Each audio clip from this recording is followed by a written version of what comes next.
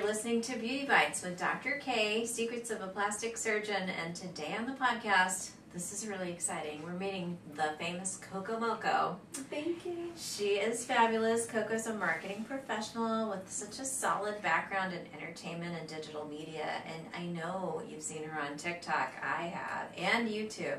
She analyzes internet phenomenon and trends. And Coco has a podcast as well. It's called Ahead of the Curve with Coco Mocoe. And she dives into all these topics weekly, like what trends are going viral in 2024, all about predictions and insights into digital media. And this is going to be such a great chat because we're going to talk a little bit about how aesthetics is evolving and changing, and then just how to be a boss girl, what's new in marketing, and all the things you guys need to know about trend forecasting. Yes, thank you for having me. I'm so excited. I'm such a fan too. So Thank you.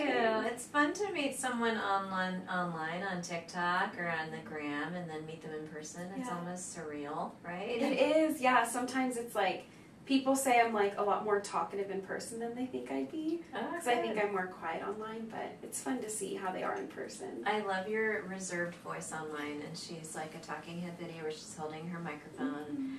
And she says, say your little intro. Yeah, the tagline that people will like come up to me and they recognize me and say it, but it's, hi, I'm Coco Mocoe. I work in media, and I've made a career off of accurately predicting trends and rising stars. And that's like the That's intro. amazing. And I think that little credentialing statement really set you aside and branded you. Thank you. Sets you apart from the crowd. Yeah, I know. I sometimes it's like a dice roll. Some people love it, some people hate it, but the numbers don't lie. Like whenever I say it in a video, it converts so many followers compared to the same exact video, similar, but if I don't say it. So I think people like if you say an intro, they're like, okay, this is who they are, this is what I can expect from them, let me follow along. The psychology of like telling them your authoritativeness or your, your background, because they actually don't know who you are. So I need to start doing that. I need to be like, I'm Dr. K. Raj, and I'm a facial plastic surgeon, right? Yeah, try it in a few videos. I also think because at least like now, once you get a bigger audience, it's not as much, but people see hundreds of videos on their feed a day. And so it's like nice to have someone introduce themselves, because then it just feels more familiar and memorable. Do you think you're much more active on TikTok or Instagram? Do you have a preference these days? I'm definitely more active on TikTok just because it's like so easy to film there. But on Instagram, I've been more active this month because I'm just doing a challenge where I try to post a photo every single day on my feed, and it's been like a creative muscle that I'm working that I haven't worked in a long time. Good. What did you call your challenge? You gave it a name. Yeah, it's the 2010s Instagram challenge, and my followers have been posting along too, and it's where the rules are like your reel for the day, like that can't count, and it has to be something that is just one photo, something that made you happy that day, or a selfie. And like not a to still photo, not a story, and right? not just a reel. Still photo, yeah, Okay. And not like a photo dump that like took a bunch of effort, because those photo dumps are so hard. Like people make them look effortless, but they're not. So just bringing back kind of the old selfie days of Instagram, the feeling good, just documenting what makes you happy. Old school Instagram. Old school, yeah. I love that. I think Instagram has become harder and harder to grow and slightly more frustrating to creators just because it feels very curated and it has to be very rehearsed and perfect. Yeah. And that's the beauty of TikTok. It's just laugh, have fun, and scroll, and nothing really matters. Like, and if something sticks, you're going to dive deep on that page. And, Yeah, I think the beauty of TikTok specifically is like, there's obviously its flaws, but with TikTok, no one really cares about your flops. So, like, people look at videos on the For You page. So if they're seeing your video, it's because it's already gotten good views. And the people that watch videos on their following, they're usually like the really loyal fans. So they're the ones that don't care how many views you get. They're going to comment and support no matter what. That's so true. Are you finding that TikTok is just blowing people up in an effort to get more TikTok shoppers? Oh my gosh, TikTok Shop is so fascinating, the way they push videos that have TikTok Shop linked to it.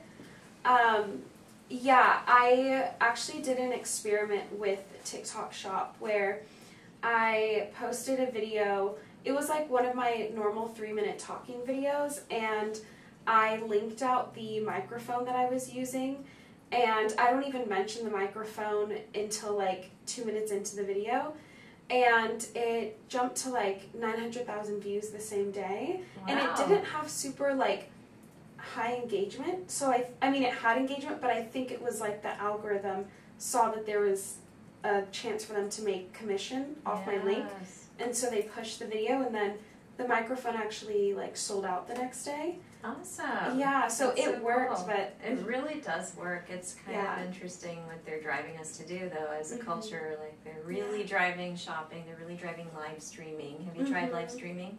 yeah, I do live streaming every now and then. Live streaming's a little more dicey. I have a few like more public figure clients that I'm like, don't go live. Like, there's a few people that I'm like, it's okay. Like, you don't have to go live. I don't know, it'll be a little bit of loose cannon. But for any time I have lived, it does help, like, the recent videos that you post. Like, I don't know for sure, TikTok's never confirmed it, but sometimes I'll post a video, and if I really want it to perform well, like if it's a branded deal, if you go live for like the 30 minutes you're live, your most recent video gets like pushed in the algorithm. Interesting. Okay, we're going to have to try some TikTok Live. We've done Instagram Mhm. Live, and then that's been pretty successful, too. Yeah.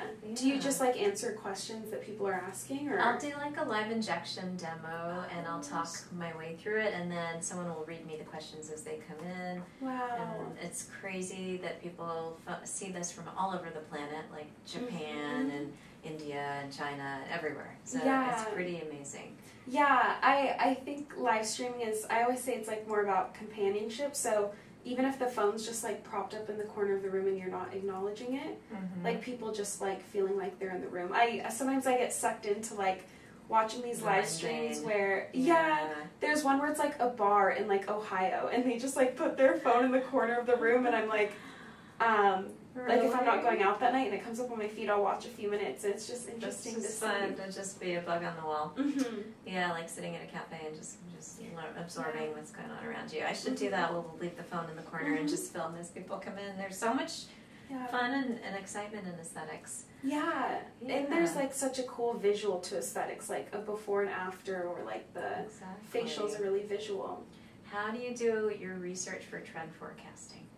Yeah, so I think of my research and kind of like when I do like the consulting side of my job, so much of it is just listening. Like for me, a lot of the research is truly just spending time on the platforms. And like, since it's my job, like my screen time is so high, but say I spend like 5 hours on TikTok, like my clients are paying me because maybe they don't have 5 hours to spend on TikTok.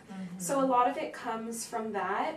And if I'm getting a lot more technical, like looking on like Google Trends, there's like websites. You can even go on, Google has their new kind of version of ChatGPT called Google Bard, and you can ask it questions like, what's the top 3 categories that people are searching on Google about plastic surgery, and they'll give you like the 3 top procedures that people are searching that month or something. Nice. So you're going to incorporate a little AI into your efforts. Yeah. Gives it you like the data to back up what you're hearing online. And then how are you predicting what's going to really go viral from those trends? Because it seems like that's the pathway to success. You come out with a new product. There's so many products out there that unless you make a viral video, you're really not going to have a chance of success. Yeah, it really is like such an attention economy. So much of it is like every account and like person is different. So really thinking about like one person, their account might go more viral when they do 30-second videos. Someone might go more viral when they do 3-minute videos. So it's really just like per each person. But I actually, it sounds counterintuitive, but if I want a campaign to go viral, I'll actually try to tune out every other account in that niche. Like if I'm consulting, say, for like a company that sells strawberries, hypothetically, I don't want to look at any other food vendor TikToks, because then you're subconsciously just going to kind of mimic them. Totally. But what you can do is look at how people are going viral in completely different niches. So like maybe I'll look at, if I'm trying to give advice to a strawberry company, maybe I'll look at like a viral shoe campaign that happened last month and be like, how can you take that campaign but now make it for food? So I try to look at how other niches are going viral and then bring it to whatever the company is that wants to find their stride. That's pretty brilliant, because I think when you're in an industry, you get caught up in looking at your competition, and then there's the fear of missing out, that you're not doing the trends they're doing, and then you just fall into the same old content that everybody's making. Right, and like if someone's already in your niche and making a certain kind of content, you can copy them like word for word, but you probably aren't going to convert followers even if you go viral, because they're like, well, I already followed the original. Yeah. So like really just bringing your own flavor to it is important. That has been challenging for us. I feel like we started early on in aesthetics doing a lot of social media and being kind of an industry pioneer, wearing pink gloves, and now everyone wears pink gloves. Back in the day, I was the only one. And, you know, doing time-lapse videos and things that maybe you've seen on our page. But I'm trying to think of myself, too. Like, how do I innovate? How do I change? What is going to be more meaningful to the viewer right now? Do you have any ideas what the viewer is craving?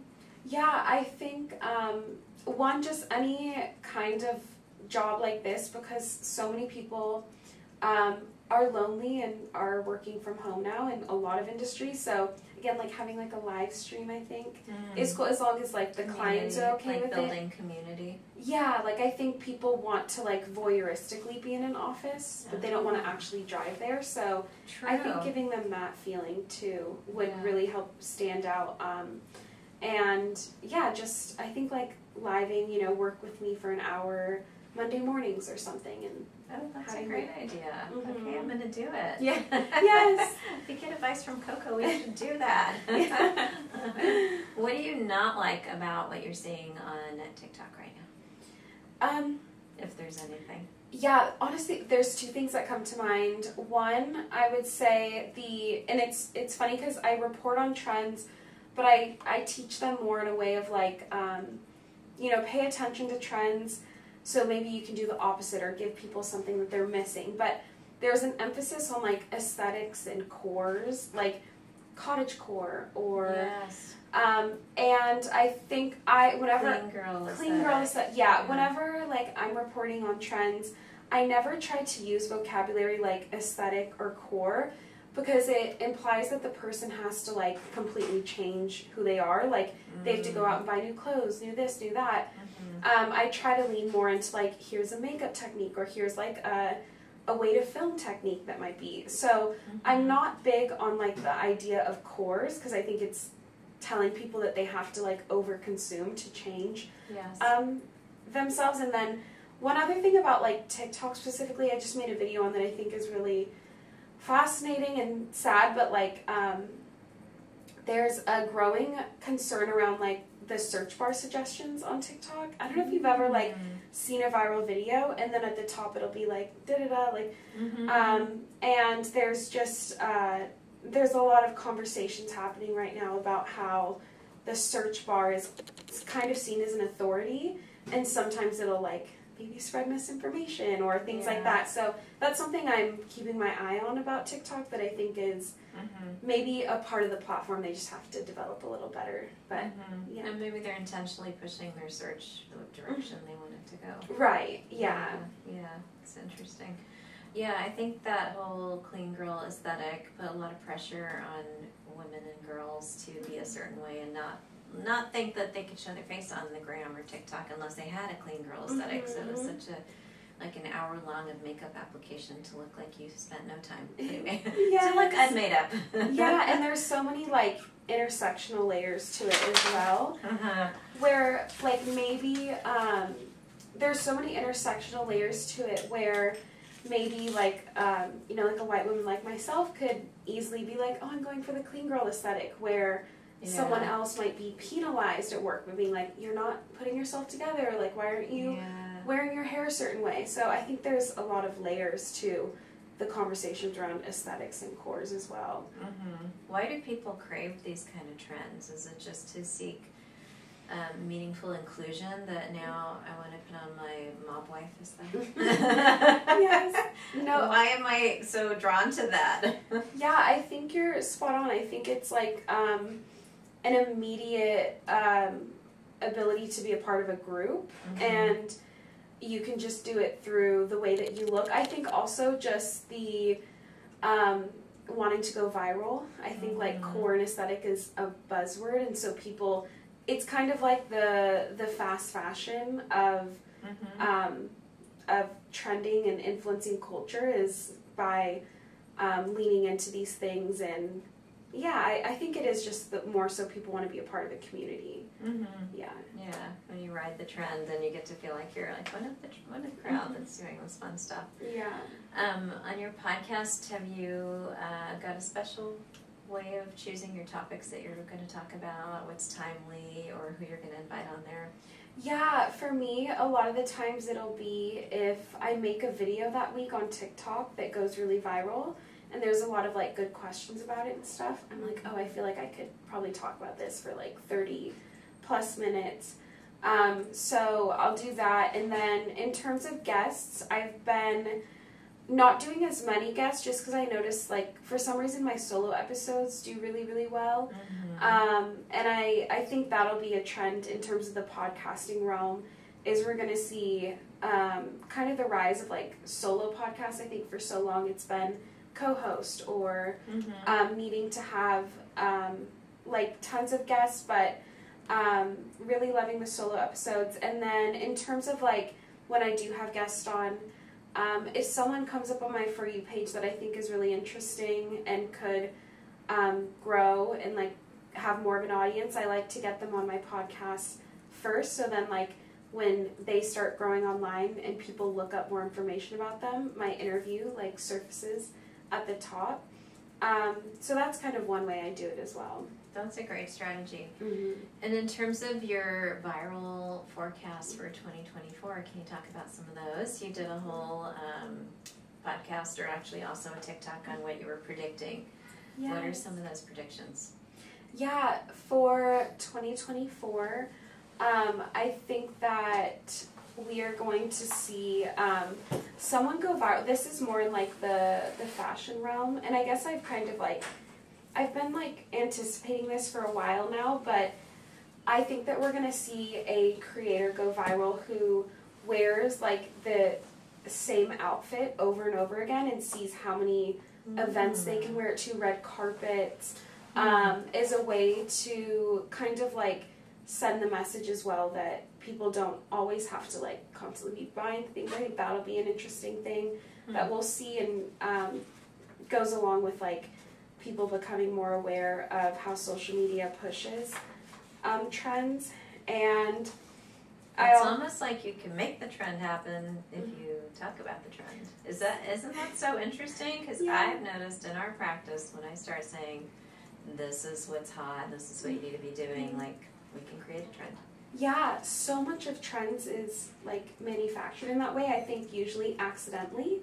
And there was an article recently, I'm not sure if it's coming out yet, but I was talking to the journalist where they're using the word like viralflation, and it's where they've actually seen companies and people go viral for an idea before it's even viral, but they'll be like, did you hear about this viral bread recipe? And even if that recipe isn't even viral yet, but putting the word viral in front of it makes people be like, oh, yeah, yeah, it is. It's like I think audiences are getting smarter, and they're like, wait, that's actually viral. Yeah. But yeah, I think that talking about things, and I think sometimes it also just happens on accident. Like you are reporting on something, and then it becomes a bigger trend. I think when you predict a forecast, and you put the idea in people's heads, and then they see it in a few places, and then it just takes on a life of its own. Yeah, so interesting. Like I always say, for me, I'm the coach, not the player. Like I love talking about trends, and my favorite part of it is seeing like the brilliant creators or people who then make videos and kind of bring my idea to life in a way that I couldn't have. Do you have some creators that really are so interesting that you're just totally following what they're doing, or they inspire you?